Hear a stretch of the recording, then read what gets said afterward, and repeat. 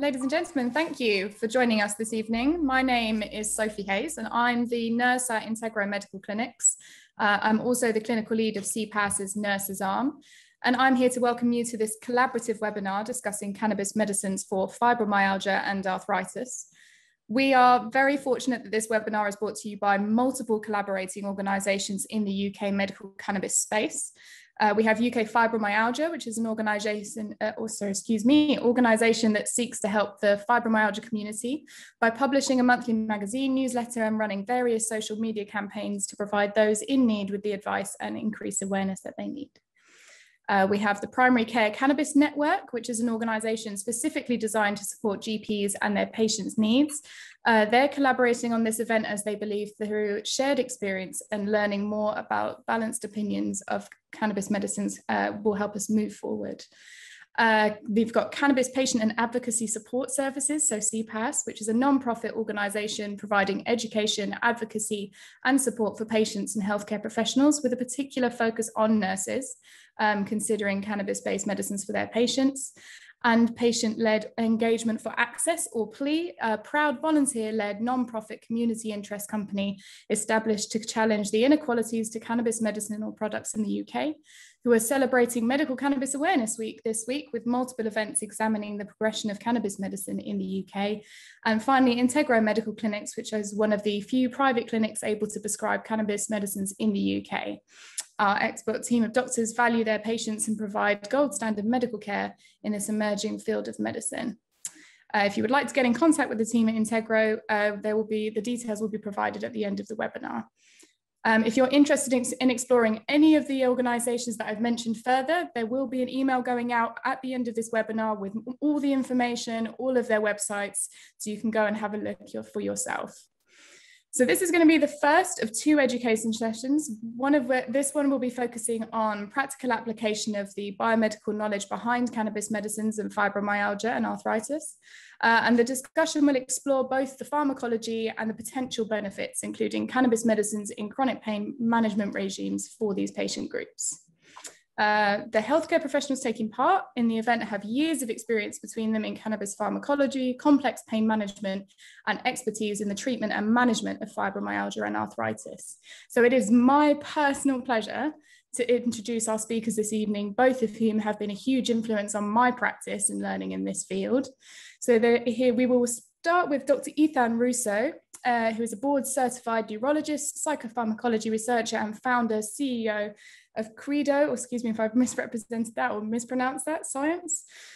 Previously was Director of Research and Development for the International Cannabis and Cannabinoids Institute, Medical Director of Phytex, and from 2003 to 2014, Senior Medical Advisor, Medical Monitor Study Physician to GW Pharmaceuticals for their clinical trials of Sativex and Epidiolex.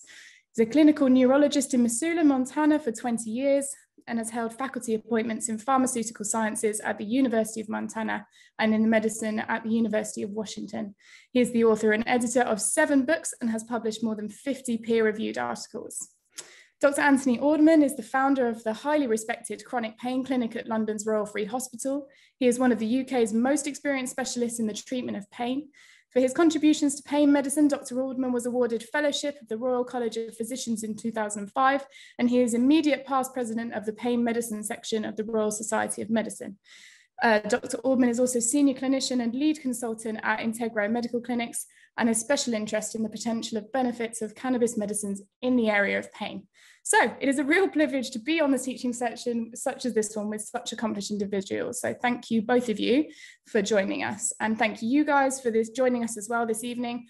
I will be monitoring the chat during the presentations. If you would like to ask one of our panelists a question, please put it in the chat and I will accumulate them at the end, and I'll be moderating a question and answer session after both the teaching sessions have been over. So we're going to start, after everything, with a presentation from Dr. Russo on the pharmacology behind how cannabis medicines affect fibromyalgia in particular. Dr. Russo, if you're ready. Yes, I am. So first, I'd like to share the screen. I would like to thank Sophie and all the sponsors for organizing this. I'm coming to you from the West Coast of the United States, the Pacific Northwest. This is my email address. Additionally, there is ethanrusso.org. There's actually an article based on some of the, well, there will be an article. I'm sorry, let me back up. So let's proceed. We're talking, of course, about fibromyalgia, cannabis, and the endocannabinoid system. And that didn't advance, so I'm going to do it otherwise. Now we'll start off with this great British doctor, Sir William Gowers, who first described what we recognize today as fibromyalgia as fibrositis in 1904. It's estimated to affect between 2 and 8% of the population worldwide, and there are at least 10 million patients in the US. It's thought that where cannabis is available in countries around the world might comprise 22 million people with fibromyalgia. So this is still a controversial diagnosis. I remember one of my British colleagues, when I recommended that we investigate Sativex for fibromyalgia, was still skeptical about the existence of the diagnosis. It is the most frequent diagnosis by American rheumatologists, and of course encompasses a syndrome with diffuse pain in the body, sleep disturbance, and mood disturbance, which is secondary, not primary. This has been commonly portrayed as a central sensitization syndrome, meaning that the sensory nerves are hyped up and seemingly over-respond to stimuli. This also produces what's called a secondary hyperalgesia, an excess of pain in areas that seemingly might not even be affected, but have a lowered threshold for developing pain. This was felt by authors in Italy to affect the N-methyl-D-aspartate receptor system, and blockade there seems to counteract a defect in serotonergic analgesia, pain killing. Hyperalgesia, this excess of pain, is related to a central endocannabinoid hypofunction. Endocannabinoids are endogenous chemicals that resemble THC in their effects. The endocannabinoids at the spinal level, if they're administered, reduce this hyperalgesia, and that suggests the rationale for treatment of disorders like fibromyalgia that have this sensitization. And this includes other things like migraine and irritable bowel syndrome, reflex sympathetic dystrophy, complex regional pain disorder. It's also noted that cannabis is frequently employed by patients with the disorder, and we'll talk more about that soon. In 2001, I developed a theory that I called clinical endocannabinoid deficiency and wrote about it then with 2 subsequent articles in 2004 and 2016. The idea behind it, the hypothesis, is that we all have an underlying endocannabinoid tone. That's a reflection of the levels of the endocannabinoids, anandamide and 2-arachidonoglycerol are the best characterized, how they're produced, whether they're broken down, and what's the state of the cannabinoid receptors, where they lodge and where THC lodges.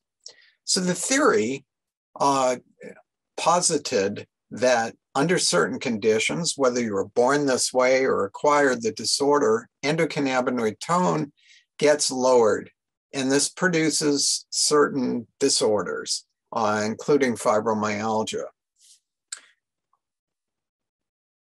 So the first long article I wrote about this was in 2004, and I really, for clinical endocannabinoid deficiency, was focusing on migraine, fibromyalgia, and irritable bowel syndrome. But as you see, there were a bunch of other disorders, some of which also have proven to have evidence behind them beyond the theory at that time. Interestingly, fibromyalgia, migraine, and irritable bowel syndrome are what are called comorbid disorders. They're all hyperalgesic.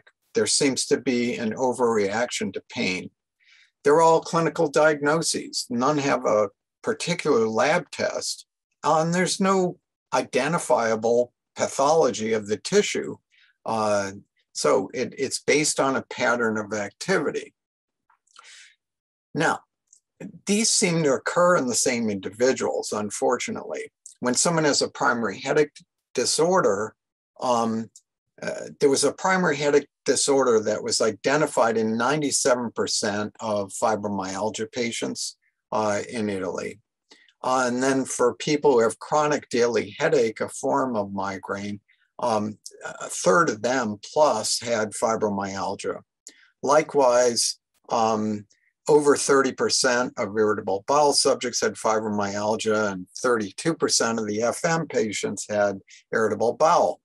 So these are quite related. Unfortunately, if a person comes to the clinic with all three of these, it's likely that her male doctor is going to label her as hypochondriacal or having a somatization disorder. And in fact, all of these have a biochemical basis. Let's turn to some studies. This one was done in Germany, and it was an uncontrolled study. Oddly, the ethics committee there said that they could give THC even in high doses up to 15 milligrams a day over 3 months, but they wouldn't let them use a placebo. Now, they actually were trying to get everyone to the 15 milligrams a day, and that's too much for many people. So 5 of the 9 dropped out due to adverse events. But for the 4 subjects who completed the study, there was no change in their allodynia. This is the feeling of pain on touch or pinprick-induced hyperalgesia, but there were prominent reductions in perceived pain. So this is based on their subjective assessment. So if we looked at that graphically, it would be statistically significant if we cheat and ignore the fact that there wasn't a placebo. A study that was done in Canada looked at nabilone. Nabilone is a semi-synthetic analog of THC. It's about 10 times more potent. So they looked at 40 fibromyalgia patients using nabilone 1 milligram BID, which would be equivalent again to a high dose of THC, 20 milligrams. After 4 weeks, there were statistically significant improvements over placebo for pain, the fibromyalgia impact questionnaire, and anxiety. And you can see that in graphic form. Also in Canada, my friend Mark Ware looked at nabilone again, just on sleep and fibromyalgia, comparing it to amitriptyline. The doses were 0.5 to 1 milligram of nabilone compared to 10 to 20 milligrams of amitriptyline. Nabilone was superior to amitriptyline for sleep. However, there were no effects noted in this study on pain, mood, or quality of life. So it makes one question. Nabilone is quite different to cannabis, I would point out. Again, about 10 times more potent than THC. This was an acute study that was done in Barcelona, looking at 28 patients who smoked cannabis compared to 28 controls. After 2 hours, the visual analog scale scores showed a reduction of pain and stiffness, increased relaxation, increase in sleepiness, and a feeling of well-being. The mental health component summary score was also higher in cannabis users than non-users. However, this was an acute setting. Really what we need is evidence of long-term benefit to be more convincing. The most interesting study to me is actually this survey that was done in the US and by the National Pain Report. Over 1,300 fibromyalgia patients were queried as to the reactions to the Food and Drug Administration approved drugs, which are duloxetine, milnacipran, and pregabalin, as compared to cannabis. Now, you'll note that not everyone used all these, but these are the numbers who did, and their reactions from very effective to doesn't help at all. Now, the strange thing here is that the regulatory approved drugs were perceived by the vast majority to not help at all, as compared to the people who use cannabis found it very effective. So there's a real mismatch here, and should indicate the need for good randomized controlled trials of properly constituted cannabis-based medicine. So now we're going to turn to a study that is almost finished. We have some things to report. I, again, had a theory that perhaps fibromyalgia might be due to an autoimmune disorder affecting the CB1 and/or CB2 receptors. We know that there are various autoimmune diseases that affect neurotransmitter receptors, most notably the acetylcholine receptor in myasthenia gravis, and then the NMDA receptor in the brain in what's called anti-NMDA receptor antibody encephalitis. That was the subject of a bestseller book that we see here. I wondered, could a similar phenomenon affect CB1 and/or CB2 in fibromyalgia? If so, this might explain the chronic pain, hyperalgesia, sleep disturbance, anxiety, and depression, all of which we know are mediated by the endocannabinoid system. So what we did, and this was funded by Credo Science, my company, independently. We had no grants. We looked at 200 subjects, 100 with fibromyalgia and 100 controls. And we had very strict inclusion and exclusion criteria. They couldn't have other autoimmune disorders. They couldn't be on immunosuppressive drugs, et cetera, as you see here. Each person was put through the American College of Rheumatology criteria. I believe this is the 2010 revision. So to get in, you had to pass this and not have the exclusions. To be a control, you had to not have fibromyalgia. So on the first page, this outlines areas of pain in the prior week, and those are totaled to create a score.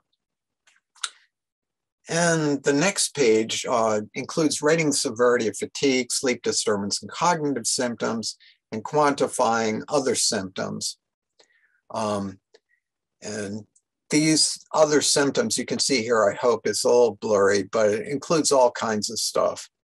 And to get a score on the ACR, you sum the widespread pain index score and the symptom severity score, and then if they meet these criteria, WPI greater than 7 and SS greater than 5, or the WPI is 3 to 6 and SS is greater than 9, with symptoms for greater than 3 months and no other conditions explain it, then you have fibromyalgia. So a little complicated, but the score sheets make it a little easier. So the idea was to take serum from both the patients who had, 100 patients who had fibromyalgia and 100 patients who did not, and compare them to look for what are called autoantibodies, antibodies that would develop putatively to the CB1 receptor. And this is being undertaken by Dr. Ken Mackey. Now, if we found this, a positive result would demonstrate that fibromyalgia is a biochemically induced disorder. And for the first time, there might be an objective laboratory test that could evaluate the condition and maybe save some money on scans and other diagnostics that have been unrewarding in the past. Superfluous diagnostic tests. Also, if this were proven, would provide a rationale for cannabis-based treatment of fibromyalgia symptoms that we know work, and also the possibility of immunomodulation with cannabidiol and tetrahydrocannabinolic acid, and also raise the possibility of developing a biological. So this would be anti-autoantibody agents, creating an antibody that would knock out the disease-causing issue. Now, this idea was supported by a recent article, and this was long after we began our study. But Goebel et al. Looked at immunoglobulin G that was taken from 8 fibromyalgia patients. And they injected this into mice and produced a mechanical hypersensitivity reminiscent of fibromyalgia. And 7 of 8, the sera produced sensitivity to cold. It also decreased the mouse grip strength. And then the nociceptors, the nerves that carry pain, produce reduced force and mechanical stimulation. So it showed that there's a transferable factor, and it certainly could be an antibody. Sorry about that. So here's where the story gets a little tricky. Dr. Mackey had initially reported to me that after doing many of the patients, but not all, that they did not find the autoantibodies to the CB1 receptor. However, they did find something else. And this is where I point out that often in medicine, one sets out with a certain idea in mind, and then serendipitously important discoveries are made. We hope that we're on the threshold of one of those discoveries, but I'm not able to give you the final answer yet because we don't have it. But we are working on that and hope to have more information that we can share soon. And I'd like to close with this, quoting myself from the 2004 article. This is in relation to cannabis, thinking of using it to treat clinical endocannabinoid deficiency, including FM. Only time and the scientific method will ascertain whether a new paradigm is applicable to human physiology and treatment of its derangements. Our insight into these possibilities is dependent on the contribution of one unique healing plant, for clinical cannabis has become a therapeutic compass to what modern medicine fails to cure. And with that, I thank you for your attention and we'll stop sharing to yield the floor. No, thank you very much. That was excellent. Thank you. If it's okay with you, that we will probably be moving on to Dr. Ordman's presentation, and then we can do questions at the end because they're coming through very quickly. So I want to make sure we get to them. I'm going to present Dr. Ordman's presentation, which is going to be on the sort of current management strategies for fibromyalgia in UK medicine and his findings regarding cannabis medicines in practice here in the UK. So Dr. Ordman, if you're ready to share your slides. So Sophie and all of the organisers, thank you so very much for inviting me to speak this evening. It's a particular honour and a particular challenge to follow Dr. Ethan Russo, who's actually become my great hero since I've been involved in cannabis medicines, and whose concept of clinical endocannabinoid deficiency has been an extremely helpful one in thinking about how we try to help many of our patients, and indeed explaining to them what it is that we're trying to do with cannabis-based medicines. So thank you very much. So inevitably, after hearing the master speak, this is going to be very much a personal view from here in the UK, from somebody who spent most of his career being a conventional medicine pain doctor and is now really finding out all sorts of new ways of doing things with cannabis medicines. So we're talking about fibromyalgia, also known as fibromyalgia syndrome. And increasingly amongst my colleagues, this has been called chronic widespread pain as well, or chronic widespread primary pain sometimes. And as we've heard, it's characterized by widespread musculoskeletal pain, which patients actually often tell you is coming from their joints, which is interesting.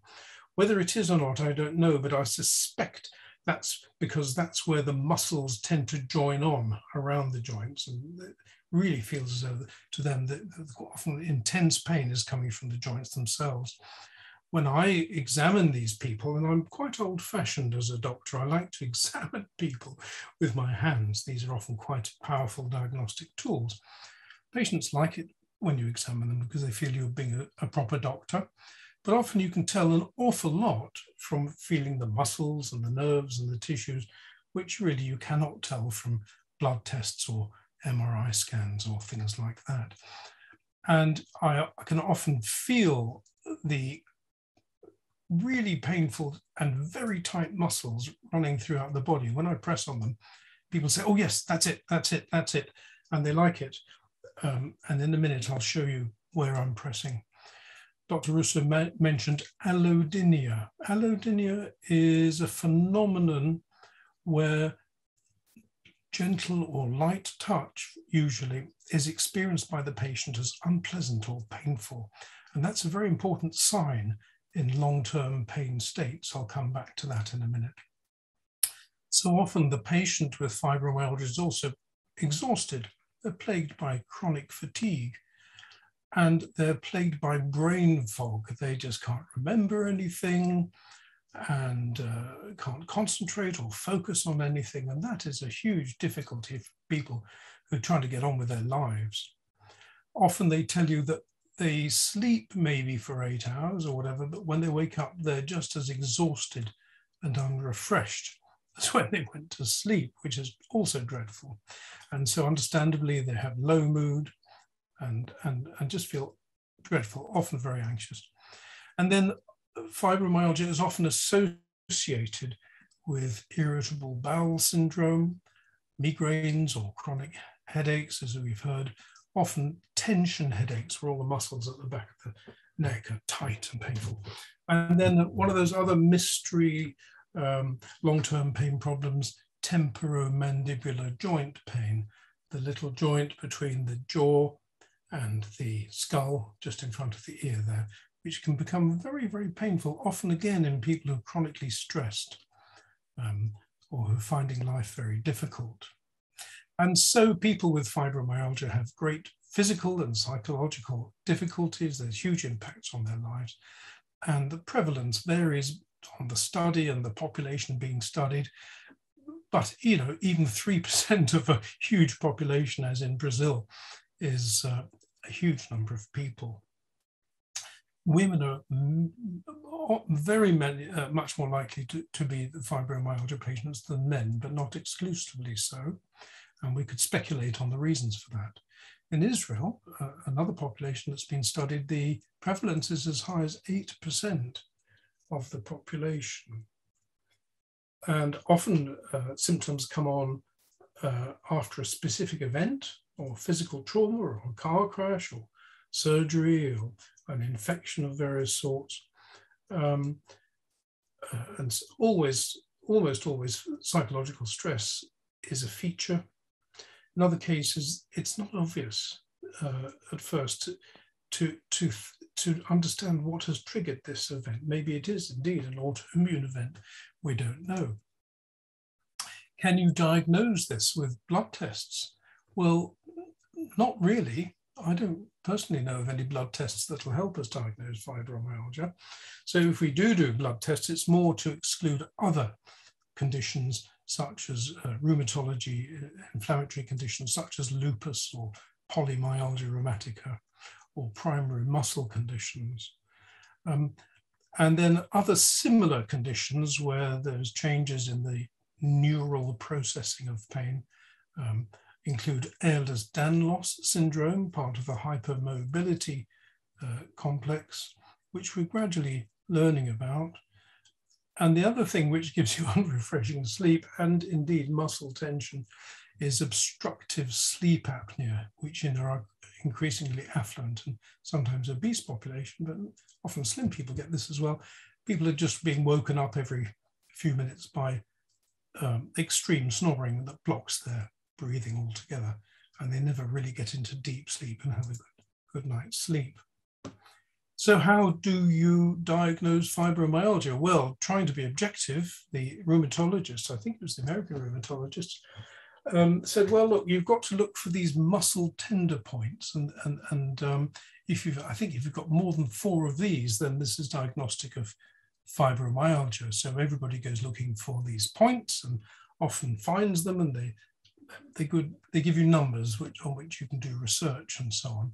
So these painful nodule points are often used by some people, and here they are superimposed on a diagram of the body's muscles, skeletal muscles. As I said before, I think that there's more to it than that. And actually, if you examine with your fingers and thumbs, the long muscles running up and down the back of the neck, I'm sorry about that, up and down here, running across the shoulders, this is the trapezius muscle. These are the levator scapulae muscles that lift the shoulder blades. And when we're tense, we tend to have our shoulders under our ears. And also the long muscles, very strong muscles that run up and down each side of our spine to keep us upright.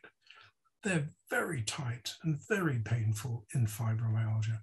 And if you press on those, or the long muscles of the legs, or the gluteal muscles, the patient say, yes, yes, yes, that's it. Nobody's ever done that before, but that's it. And I think it's these long muscles being tight that are so painful. Let's think a little bit more about causation, although we've heard quite a lot of it before. It really does seem that there may be genetic predispositions. There tend to be families of human beings who are more likely to get fibromyalgia. Maybe they're more likely to get the autoantibodies that Dr. Russo spoke about.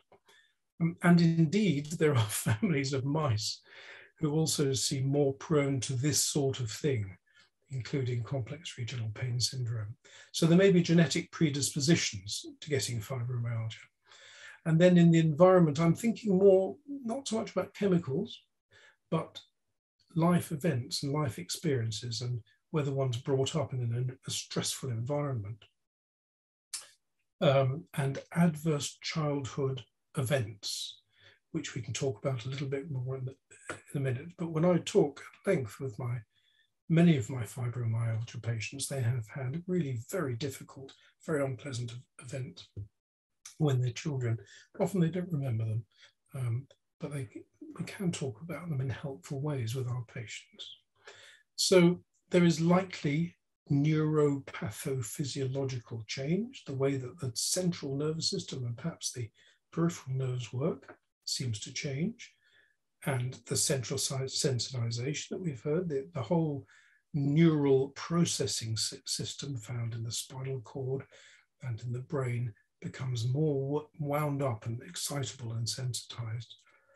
And there may be a pro-inflammatory state. There may be increased inflammation levels, particularly in the central nervous system, which is becoming a more and more common area of discussion. But even, for example, as a physical cause of psychiatric conditions, maybe the inflammation of the cells in the brain are to blame. 20 years ago, when, I'm sorry about that, let's just go back, a lot of patients were coming along saying, you must measure my stress hormone levels, my cortisol levels, my steroid levels, because they're probably wrong and you need to sort it out. And so on and so on. Let's talk about that steroid thing. The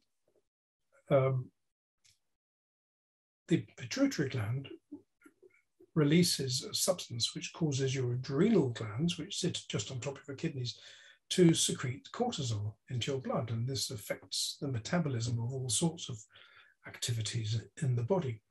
And this is important for maintaining normal activities.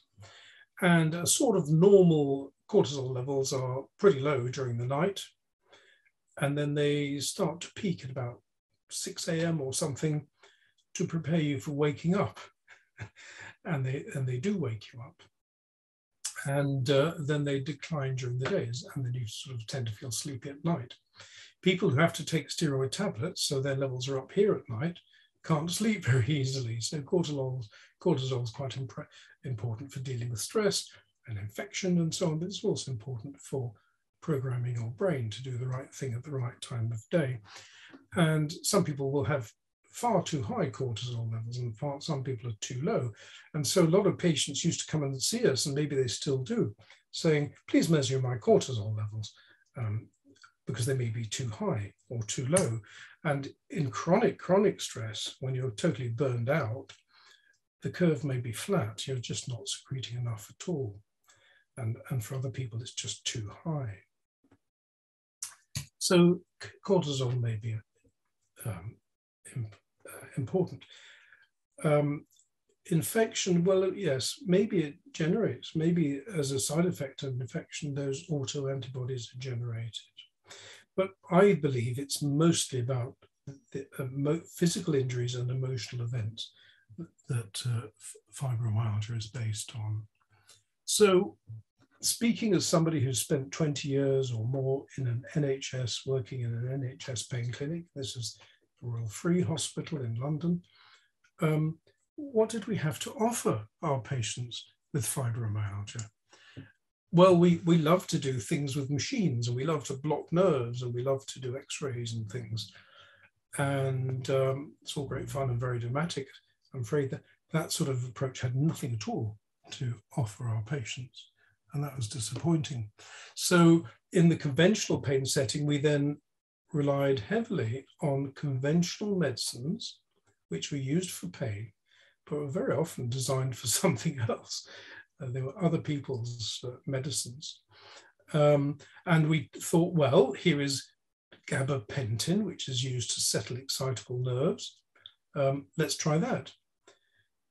Occasionally it helped, but for most patients, it really didn't help. It made them sleepy, and it made them dependent on the drug, and it made their memory worse. But very few people seemed to be helped by gabapentin. But the problem was they never wanted to come off it again. So we'd made somebody more of a zombie than they felt already. That was dreadful. And then we tried morphine, which after all should stop all pain, shouldn't it? Unfortunately, it doesn't. Certainly not after about 6 weeks, still taking it, but you're hooked on it. It's very difficult to come off. And then we had the anti-inflammatories, such as ibuprofen, which again, doesn't usually help very much and has a side effects on your stomach and your kidneys and all sorts of things. And we tried the older drugs such as amitriptyline, which again did more to zombify our patients than anything else, but we could never get the patients off again. So that was pretty bad news. So conventional medicines had very little to offer, unfortunately. Patients often did benefit from being given the diagnosis, you have fibromyalgia, it seems. Oh, thank you for telling me. At least they now know that they weren't being accused of being over-anxious women, you know, as we heard earlier, or, you know, the blood tests are all normal, you must be putting it on. And they were very relieved to hear that that wasn't the case. They had fibromyalgia. And often the best we could do is simply reduce some of those drugs to at least let them wake up and be a bit more themselves again. And then we really asked our colleagues in pain management, the physiotherapists and the psychologists, really to take these poor patients on and do the very best they could with graded exercise programs, relaxation techniques, cognitive behavioral therapy, moving on now to acceptance therapy, acceptance and commitment therapy, ACT, which has proven to be very useful. Groups of people with similar conditions learning to manage their pain, get on with their lives as best as possible. Yoga therapy was often very helpful, and other complementary therapies. And that was sort of the best we had to offer. We acknowledged that the brain and the mind and the body and social interactions all interacted with each other to modify and modulate pain syndromes. And that was helpful for everybody, that your thoughts and your emotions could actually change the way your body worked. And if you could change your behavior and your thinking, you might be better off in a physical way. If we begin to think about the neuronal changes, we're very used to the idea that if you damage a tissue, you know, if you bark your shin on a slide in the playground, as we all have as children, then we're used to the idea that the nerves will take this information into your spinal cord, which will then process the information and send the information up to the brain, where the feeling of pain is developed by your brain. But we're less used to the idea that the brain sends information downwards during the spinal cord to maybe, if we're lucky, inhibit the pain and turn the pain down. Or if we're feeling very anxious or depressed or whatever, it can turn the pain up. And that's why the psychological therapies can be so helpful. Turn the pain down, not up. If we think in more detail about this part of the spinal cord, we magnify it, we see hugely complex processing pathways, which are making all sorts of decisions about the feelings that are coming in, sensations that are coming in via electrical messages. And only a sort of edited highlights are sent up to the brain. And this is, in effect, an analog computer. And these nerves are talking to each other through releasing chemicals.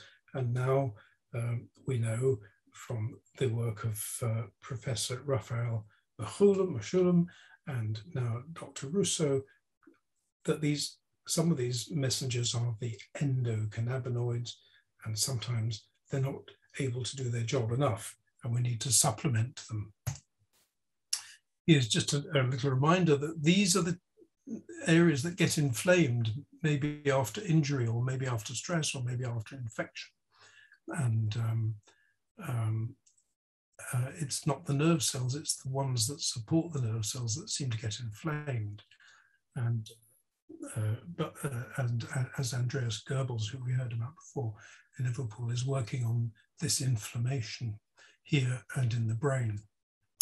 And we even know that where things happen in the brain can move across the surface of the brain according to pain states, injury, and so on. So this is not saying it's in your brain. This is not saying you are imagining it, dear patient. Go and stop imagining you've got pain. This is real neuronal change in the brain that that goes on in chronic pain states. This particular diagram is about phantom pain, but it's not a huge difference actually. So mood, life events and experiences and beliefs and expectations and society can all bring about long-standing neuronal change.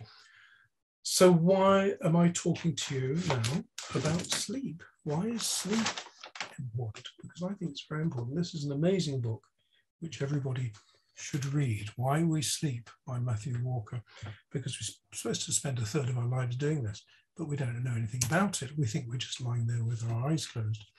But every 90 minutes when you're asleep, we go through these different stages of sleep. Initially, in the beginning of the night, we go through light sleep. We may not even realize we're asleep yet. And then we dip into stage 1 of sleep, and then stages 3 and 4, where we alternate between being very deeply asleep and relaxed. And then we also experience periods of rapid eye movements, particularly more of that during the later part of the night. And it's very important your alarm clock doesn't go off there, because you need to do lots and lots of dreaming to have a healthy mind and a healthy body. And we need to understand that it's very important to fall deeply asleep into stage 3, which is slow wave sleep or deep sleep, and stage 4 of sleep, when we dream.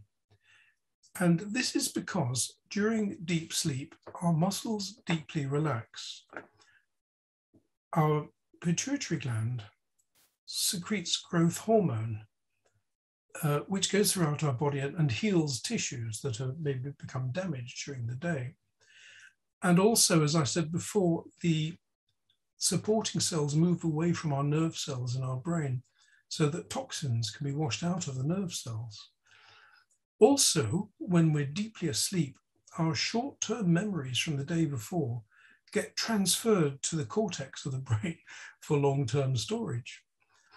And also during dreaming or in rapid eye movement sleep, we process our emotions and we plan for the next day. That's why we're always slightly worried when we're sleeping, because we're figuring out in a sort of metaphorical way how to solve the problems for the next day.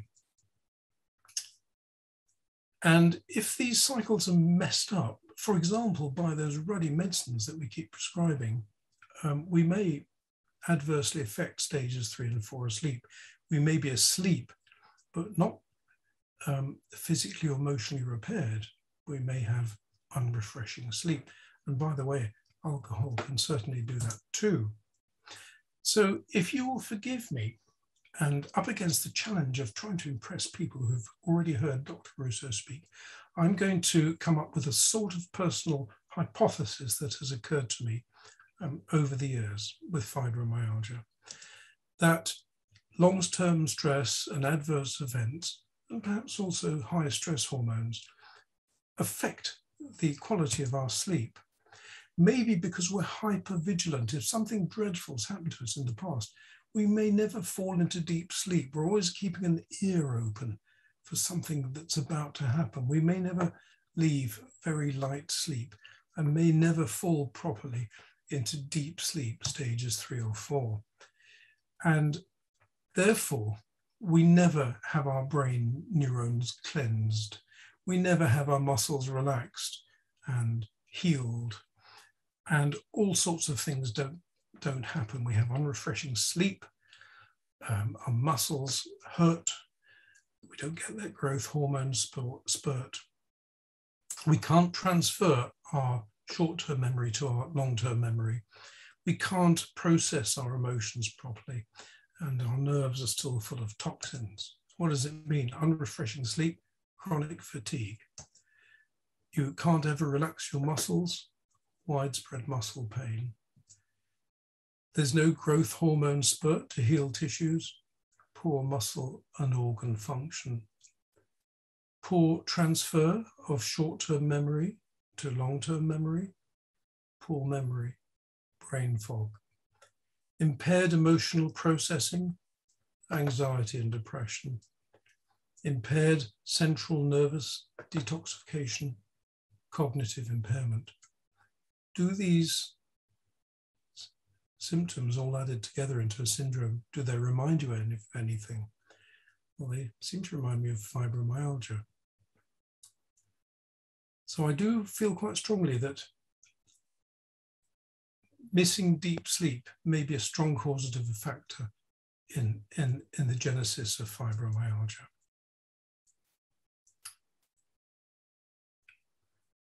As well as the unbalanced or the deficient endocannabinoid system. And I didn't just do this a little bit for today's lecture. I always say that. I always refer to Dr. Russo's work.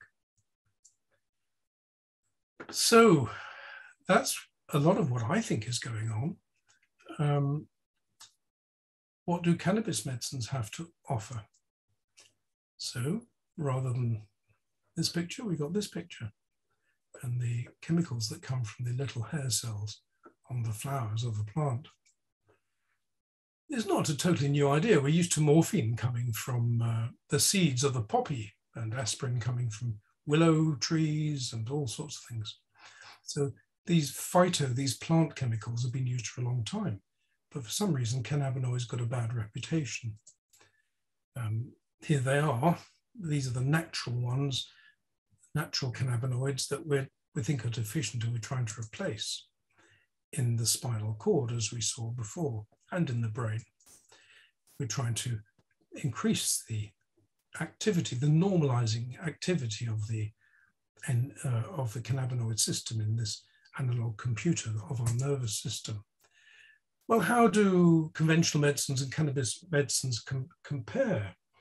To get gabapentin to work, you need to treat somewhere between 4 and 7 patients to get any success. Our experience in our clinic with cannabis medicines is you only need to treat 1.5 patients to get 1 success. It's a lot better, isn't it? Does the benefit wear off as with morphine? Actually, it doesn't seem to with cannabis. Do you get dependency and addiction as you do with morphine or gabapentin? Actually, we seem to get far less dependency, far less addiction. Do we stop you thinking clearly? Well, if we're getting it right, no, we don't. We think we can tweak the doses to get you better, but not zombified. You can't say that about conventional medicines always. Do we impair the memory? Well, we certainly hope not. Do we zombify people coming just after Halloween? No, we don't. Do we constipate our patients? Usually not. Morphine does. Do we feel fairly safe about people doing childcare, especially at night and driving? Well, we take great care, but we think patients are relatively safe if they're on the proper doses. Are they dangerous and overdose? Yes. Are they dangerous and overdose? Much safer. Is your sleep architecture affected by these? Yes. I would suggest that cannabis improves your sleep architecture and allows you to fall into deep sleep. Can the elderly tolerate these medicines? Usually not. Usually yes, if we're careful. So there's a lot going for cannabis medicines for these chronic conditions. We don't like to give them at all to people under 18 in our clinic. And we try not to treat people under 25 because their nervous system is still developing, but sometimes we feel justified in doing this.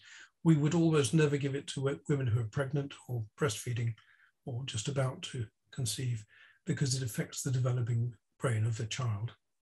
And we're only treating long-term conditions. Now, this is dried cannabis flower and people inhale it through a vaporizer and it comes on, the effect comes on quickly and they like that. And it probably wears off 2 or 3 hours later. We do not wish our patients to eat cannabis and we do not wish them to smoke cannabis. And we think carefully about the ratio of the THC and the CBD, and we try and get the right sort of ratio for each patient. And some people need different ratios. And sometimes we give them daytime flower, sativa, and nighttime flower, indica, to help with those diurnal rhythms that we were looking at before. I'm not very good at this, am I? And so with inhaled cannabinoids, you're getting a quick response that people like, but then it wears off, I'm sorry about this, quickly. And then they want some more. These new pen vaporizers, rather like tobacco vaporizers, are coming in. And I think in many ways they're better than flower because you're not breathing all that vegetation stuff. This is just cannabis oil. And we can dial up the sort of ratios that might be right for you. So they might be better for you. And they may cost less than cannabis as well. But many of our patients who have not tried cannabis before will be given oils to put under their tongue and be absorbed that way. And we can dial up what's in there to suit that person and their experience and their whatever they found useful in the past.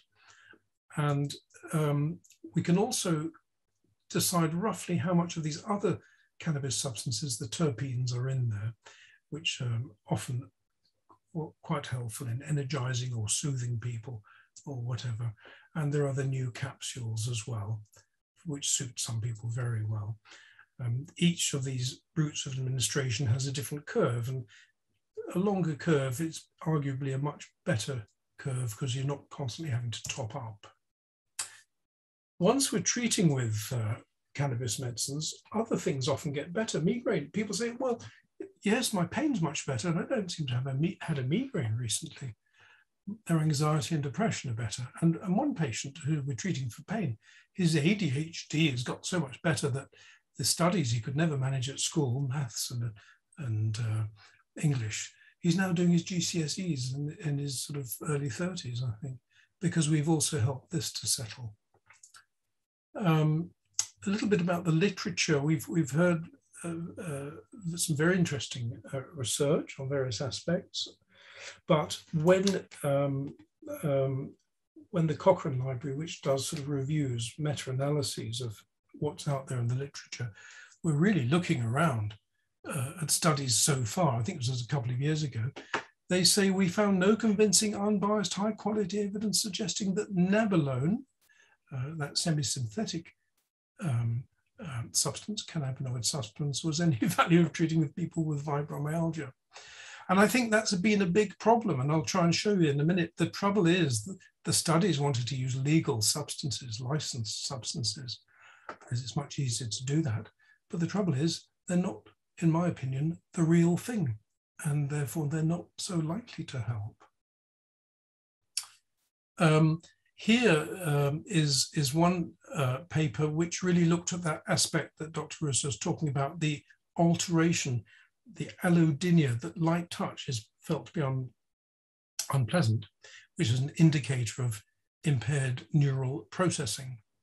And it's quite complicated, the findings, but they found essentially if they used the real thing, proper THC and CBD, that they often did abolish that abnormal finding, but you sort of had to get the THC CBD ratio right, otherwise it didn't work.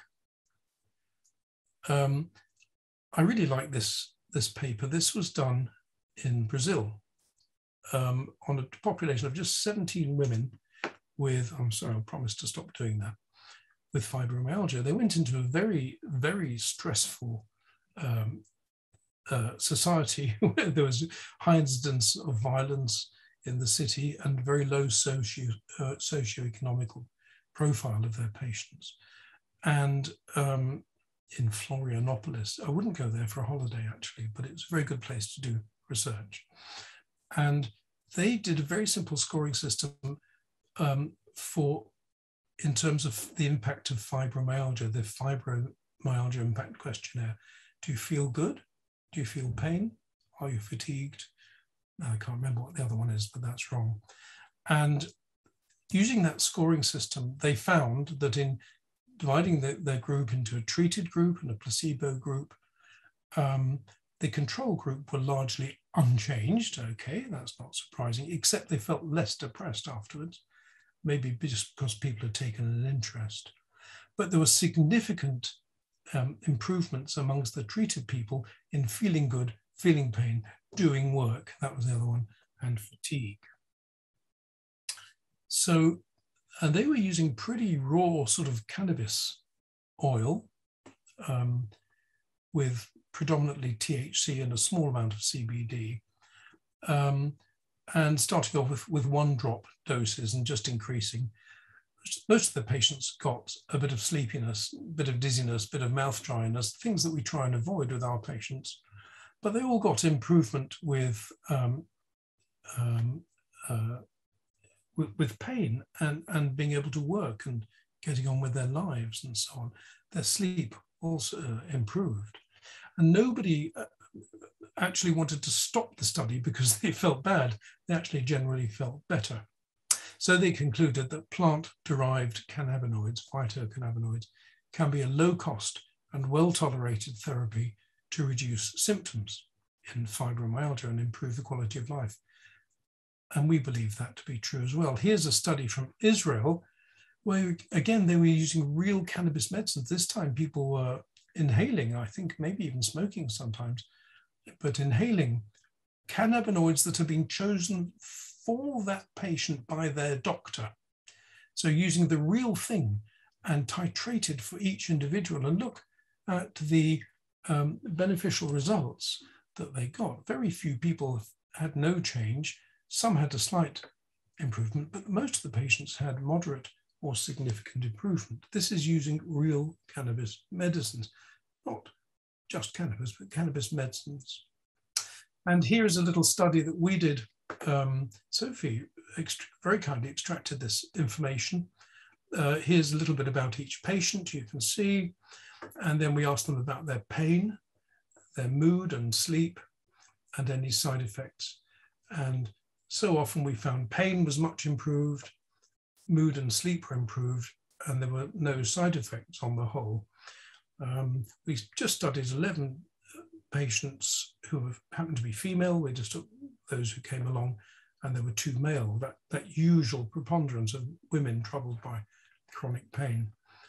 And people had more energy, they were gardening again, they were able to do physiotherapy, they were more confident, better sleep. We heard this over and over again, and here are some more patients. Not everybody was helped, but predominantly people were. And look, I've only had 1 migraine in the last month. Previously, I had 1 every week. So most of our patients who were significant, of the 9 patients we followed up so far, 7 had improved. And 1 patient, although she didn't continue with her cannabis medicines, she worked in the NHS. And after a couple of weeks, she went to work. And her colleagues in the NHS said, excuse me, why are you walking normally? And we found that very interesting. So we're using the real thing, proper cannabis medicines, and we are personalizing those medicines to the patient, which is what we do. And so in my personal hypothesis that a lot of it's about sleep, I believe, but we need to find out, that we may well be restoring stages 3 and 4. And I'm now asking all my patients, do you remember dreaming? Are you dreaming much? How does that compare with before? And I think we're reducing stress in their lives. I think we're relaxing their muscles through central nervous system effects. And I suspect that the cannabinoids and the terpenes are probably acting as an anti-inflammatory in the central nervous system. And I must go and talk to Andreas Goebel in Liverpool about that. Thank you very much for listening, if you still are. No, I think we absolutely are. Thank you so much, Dr. Ordman. Thank you. That's really informative. I've had lots of comments about a lot of the things you've said about sleep and pain and that relationship between fibromyalgia and sleep particularly. So I just want to say that I think that we'll probably dive right into the question section because we've had a lot of them. So if you guys are happy with that, I'm just going to dive straight in. So I think I'm going to start with a lot of the questions have been regarding sort of the possible origins of fibromyalgia and that how that diagnosis sort of comes about. So for example, I'm going to sort of start here with Dr. Russo and direct this question at you. One question says, a recent study claimed fibromyalgia was an autoimmune condition. Is that reliable or true? Well, again, this has been previously studied, and the feeling has been that they could not identify an autoimmune factor. Sometimes things are seen, but this is an area of medicine that's fraught with difficulty. The same is true for lupus. People can have seemingly abnormal tests without the disorder and vice versa. As mentioned, we were looking for a specific type of autoantibody. Maybe we didn't find that, but we did see something else I really can't specify, and it's not that I'm holding out on you. We just don't have the answer yet. I think that the clinical picture of fibromyalgia so closely resembles that of other autoimmune disorders. Again, we have from the lab now that there's some kind of transferable factor. Well, what else would it be besides an autoantibody? Additionally, this female predominance is very characteristic of autoimmune disorders, including lupus and others. So, and rheumatoid arthritis in particular. So the pattern really fits, and we've just got to hone in on what the real culprit is. And then we should have better tests. And then we won't have people trying to claim that this is a psychosomatic illness any longer. I think, sorry, no, of course. Yeah. Dr. Russo is mentioning similarities with rheumatoid. And when you listen to rheumatologists talking about rheumatoid, they say that the thing that the patient complains about most is actually lack of energy. And where have we heard that before? Sure. So very interested to hear that. Yeah. Again, there are overlaps in these diagnoses. Sometimes the separation isn't clear and people can have more than one. So it gets quite murky. Right. I think that sort of actually your answers really helped me lead into another one of the questions that was asked about this overlapping symptoms. So, for example, I had one individual who said, you know, if it was an autoimmune disorder, I've been told I've got IBS, PTSD, osteoarthritis, fibromyalgia. Are they all linked in some way? Well, again, they're all, there is some overlap, certainly, and they're all things that have been linked to endocannabinoid dysfunction.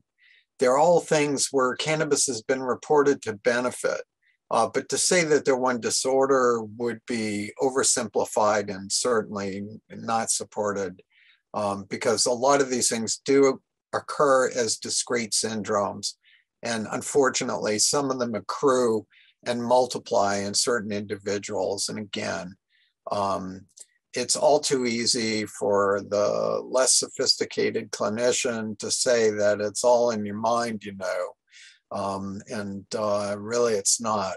And again, particularly since, as Dr. Ordman quite rightly pointed out, this often follows a history of trauma, whether physical or emotional, but it creates this chicken and egg dichotomy that's very misleading, because it might make sense to a lot of people that if you're depressed long enough, you're going to hurt. But in fact, this all has a biochemical basis.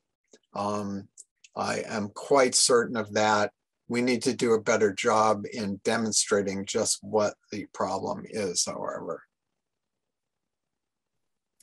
No, I think that's true. And it's interesting what you just said as well. So I will, because I'm going to come back to that in terms of sort of cannabis and the relationship with multi-symptom management and that challenge for clinicians, because that actually is a question that's come later.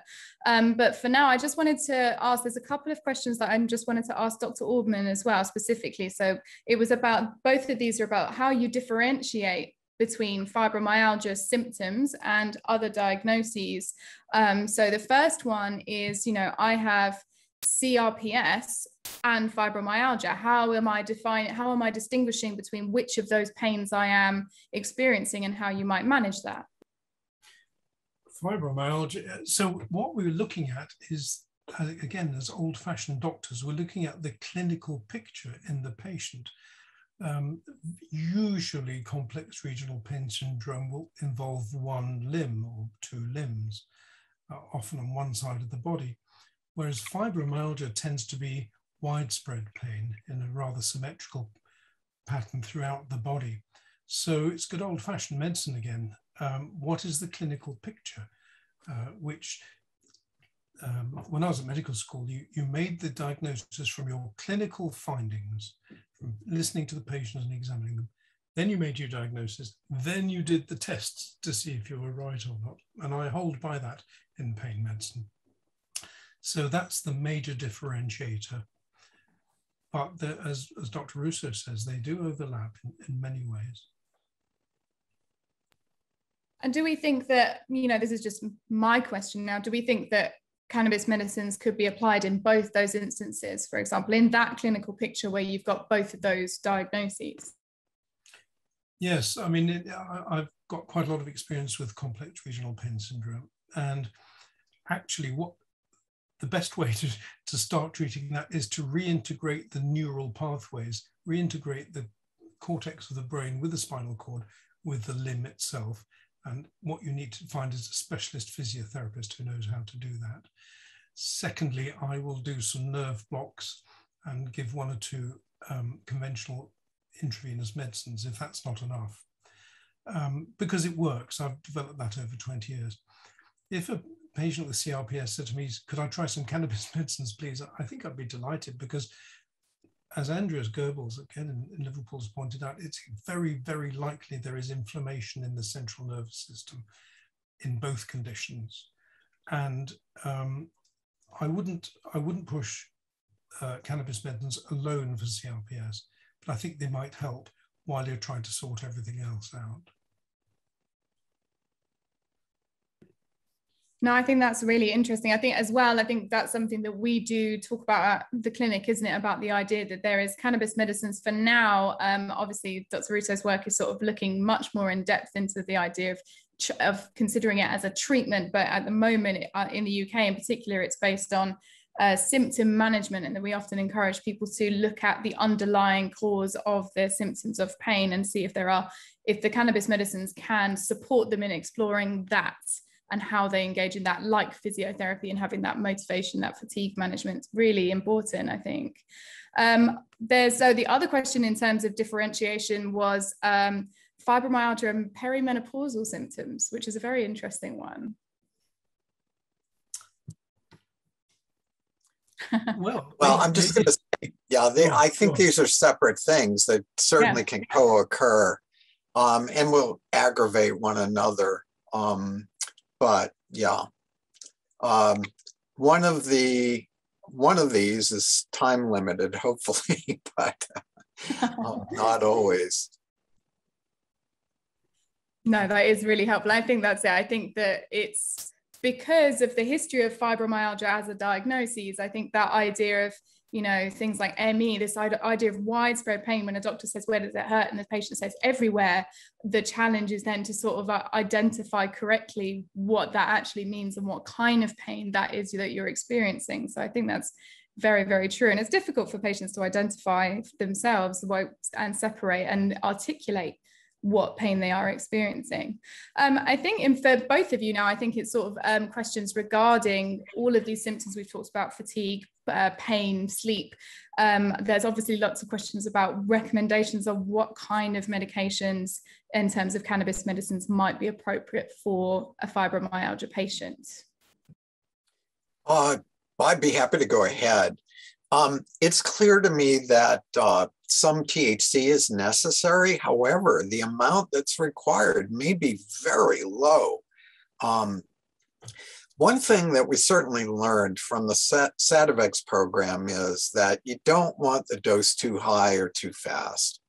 The adage that we use is start low and go slow.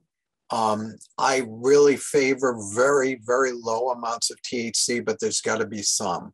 I don't think that we've seen clinical responses with CBD only. However, CBD is very helpful as an adjunct to THC, particularly lowering the side effect profile of THC and increasing its therapeutic index. Beyond that, for sleep, if someone knows the composition of their cannabis-based medicine, having some myrcene certainly will improve sleep. And linalool, which is one of the active ingredients in lavender, is excellent, both as an anti-anxiety agent and can help with sleep, again, as an adjunct. And then again, caryophyllene, which affects the CB2 receptor, but not the CB1 receptor, so it does not produce intoxication like THC. But has a strong anti-inflammatory effect. This would be a useful adjunct. Finally, limonene, which is in citrus, producing the citrus odor, is a very noteworthy antidepressant. I recognize that in the UK in particular, you don't necessarily have these kinds of choices. However, certainly we're trying to create a situation where people have more latitude in choosing their medicine, and hopefully we can come up with an ideal mix that works nicely for most people. So I'm going to follow that excellent answer, if I may, Sophie, by totally agreeing that we do need some THC, and we've broken the British model in that we always have a bit of THC. Sophie, you will know that we have one patient who we had to go backwards on and who got a marked anti-inflammatory, anti-pain effect with just CBD. Her hands went from useless to knitting, but that was only one patient. And we're also very fortunate in our clinic, because of the pharmacy that work as our partners that we are very much into terpenes, and we do try and dial up the right terpenes for the right person. So we're not that far behind you. I just say that. No, I really didn't put it in those terms. You know, again, so is the government's fault, as I said earlier. So, and again, in the United States, I live in an area where there are a lot of choices, but in many areas that's not true at all. So, but again, we're making progress in this direction, but I don't have a lot of hair left. So I hope to live to see it. No, that's interesting, because actually there is a very specifically states question, I imagine, because they're talking about dispensaries. So the question was, how does one find cannabis with CBD and THC? It seems that the dispensaries in the East Coast are selling high THC strains of GMO hybrid female plants with hardly any CBD, only high THC, possibly leading to THC neuropsychological toxicity. We're talking about this in terms of relationship between this and psychosis, and so I'm interested in your answer on that. Yeah, well, here's the thing. If someone is predisposed to psychosis, THC may tip them over more quickly. So if someone's predestined to have schizophrenia, it will be unmasked earlier. However, it does not create this de novo. There was a study that was done in the UK, and it was something like it would take 5,200 people not using cannabis to eliminate one case of schizophrenia. So it's true to say if you've got it, you should be careful and possibly not use it at all. But beyond that, yeah, unfortunately, in a situation like this, if only THC is available, one should just tread very lightly, very, very lightly indeed. Depending on the state, again, it's up to the consumer to ask for material that's more balanced. Type 2 cannabis with at least equal amounts of THC and CBD, or even CBD predominant, but again, with a little bit of THC. And when I say a little bit, a milligram or two at a time may make a big difference. You know, some people do quite well with that, never escalate their dose, and don't have psychoactive side effects that are a problem for them. So this is achievable. For many patients, there's some sweet spot where their function is enhanced, not impaired, by using this kind of medicine. I think that's really interesting. I think one of the things we found is that idea of the fibromyalgia patients benefiting quite a lot from balanced products, I think very specifically. So there is something about that relationship between THC and CBD, and both of them being present in order to achieve that comprehensive symptom management. I just want to sort of a couple of final clinical questions that I want to sort of float. One of them was the rhetoric of start low, go slow. And this is a really interesting one to me, because we will often see patients who have been self-medicating with cannabis for sometimes decades, and their tolerance will be very different to someone who's cannabis naive. And so they're often, clinically speaking, we are met with the challenge often where we are finding patients who've used cannabis for a long time successfully, come into the legal system and starting at CBD only and increasing THC very slowly, and they lose faith in it very quickly as a medicine, because it's not as effective as what they've previously dealt with. And I'm just interested in both of your thoughts on this idea of this standard rhetoric, because we love policies and rhetoric in medicine where we say these are the rules, this is how it works. So I'm interested in your thoughts on that. Go low, start low, go slow. I'll let Anthony go first on this one. Oh, I'm happy to answer. I entirely go along with Sophie's assertion that your starting point is listening to the patient's experience of cannabinoids. And if they've come to you smoking joints and they're trying to legalize the situation, they are probably getting about 26% THC in what they're inhaling. And if you say, well, I'm just going to give you CBD for a little while, they'll run a mile because it's useless. You have to pitch in where they're coming from, not always quite as high, but you must pitch in at that level. But for the cannabinoid naive patient, you must, in my opinion, give them plenty of CBD to modify the effect of THC. But I agree with you, Dr. Russo, you must also give them a little bit of THC because that's largely what works. And as we've just heard, that you have to engage your patient. You've only got one go to engage your patient and save them either from illegality or from morphine and gabapentin, because we are actually saving people from those fates. I sincerely believe that.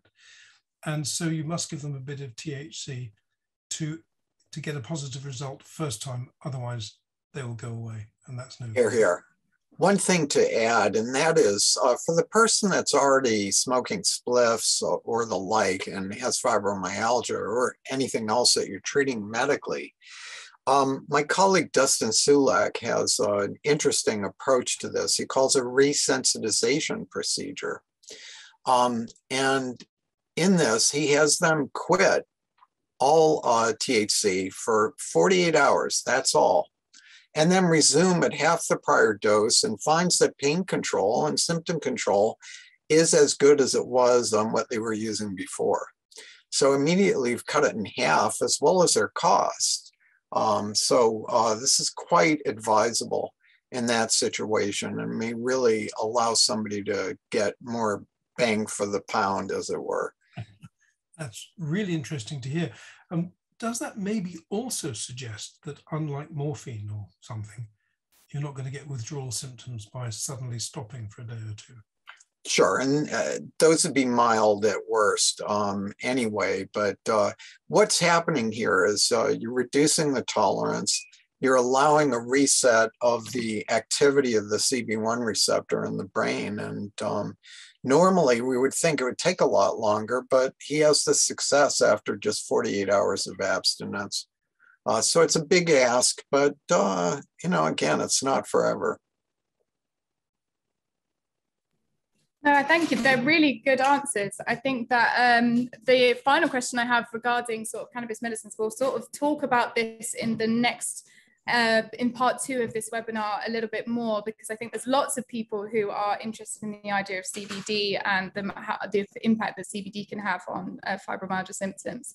But what I do want to touch on clinically is this idea of multi-symptom management through cannabis. And I think that a lot of doctors and nurses and healthcare professionals alike sort of have a real struggle with this idea of being able to prescribe one medication that manages lots of different symptoms.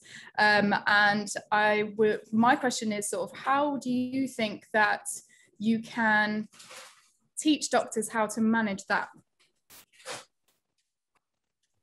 Well, first they've got to listen. But in that regard, if people want to send their doctors to my website, ethanrusso.org, there's a library tab there, and basically all my writings are available. So I've done my best over the last 25 years to address a lot of different subjects related to cannabis and the endocannabinoid system. And that's all free. That's one way. Doctors hate to have a patient come in and say, here, read this, as if they're not harried enough, trying to make their NHS quota and get on to their private patients. But anyway, enough cynicism. We're not upset at all. It's fine. At least you didn't say anything about the golf course, so that's good. But, and I agree with Dr. Russo, apart from that bit, that doctors have to listen. But in my experience, you have to listen to your patients, because this idea that, oh, I haven't had migraine recently, and oh, I can do my maths and English now, isn't a wonderful answer to your question about treating multiple problems. And you could argue that maybe ADHD is a cannabinoid deficiency, and maybe migraine probably is. And so if you listen to your patients who you're treating for one condition, you'll learn what else. And that's how I've learned, quite frankly, is listening to them. Brilliant answers. And I think that's it. It's the key to any good clinical practice, whether it's cannabis medicine or not, is listening. I think active listening is a key part of that.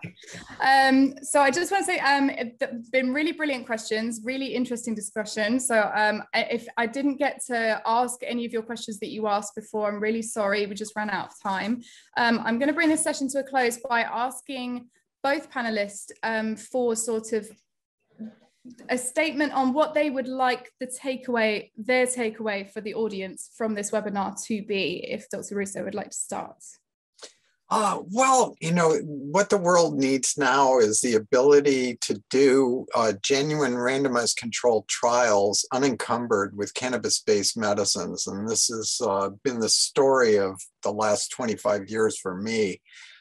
We still have tremendous roadblocks to research in my country and hopefully less in yours. But if I had had my brothers 15 years ago, we would have been looking at Sativex trials in fibromyalgia. So hopefully this can still occur. And maybe we can even do better than that with a really dedicated cannabis-based medicine. Yeah. My response would be that if you're seeking treatment for your condition, it's probably best not to be using cannabis that you buy from somebody you met at the pub. You don't know what's in there. And there's probably a whole load of weed killer and ghastly things which you're inhaling.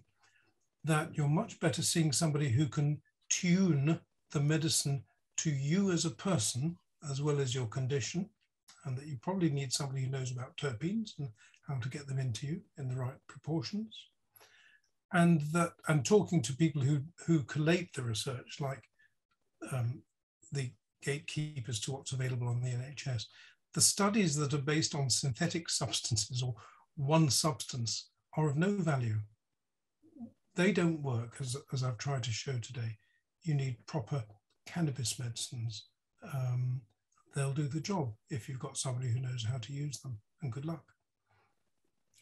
Thank you very much. And I think on that note, I just want to say thank you to everyone. We hope you found the talk very interesting. I certainly did.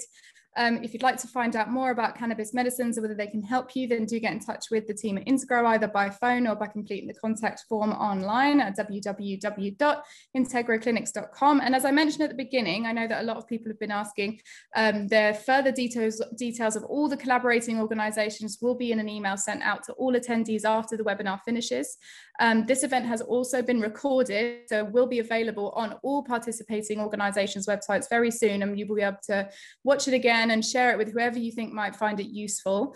And just a reminder that part 2 of the Cannabis Medicines and Fibromyalgia event will be next Tuesday, 9th of November, 7 p.m. UK time, where we will hear from patients Stephen Spencer, Maz Mills, and Anne-Marie Bard, as well as GP and founder of Primary Care Cannabis Network, Dr. Leon Barron, author of the CBD Book and the chief editor of CPASS, Mary Biles, and Dr. Ordman, who will be returning again to speak for a roundtable discussion on the lived experience of those living with conditions such as fibromyalgia and arthritis, and how cannabis medicines have been included into their care regimes. So the link to register this event will be in an email at the end of this session and will be on Integro Clinics social media channels everywhere.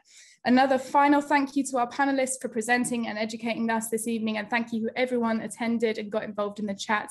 Please keep an eye out for the recording and the link for the next event, which will come available soon. Thank you so very much, Dr. Ethan Russo and Dr. Anthony Ordman, for joining us. It's been a real pleasure and a real learning experience.